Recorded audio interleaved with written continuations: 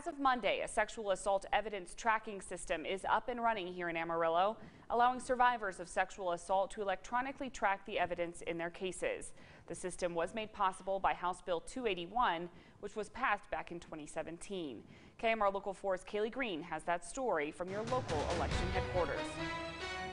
Amarillo police are working with DPS, which will oversee the sexual assault evidence tracking program statewide. The law requires the system to track the status and location of each item of evidence through various stages of the criminal justice process. Survivors of sexual assault will then be given access to a portal to track the progress of their rape test kit.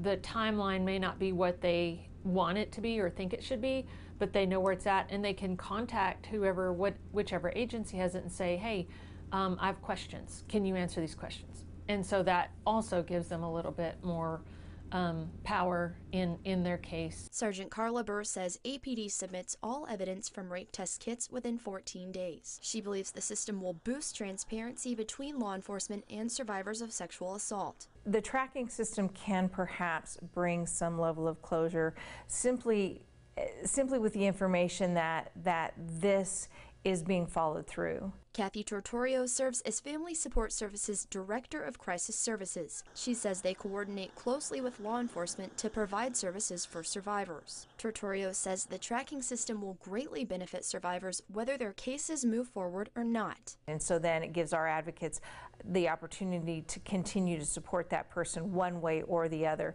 The not knowing is sometimes the most frustrating or the most frightening or the most overwhelming. It's going to give them information, and that can assist in moving forward to the healing process. In Amarillo, Kaylee Green, KAMR Local 4 News.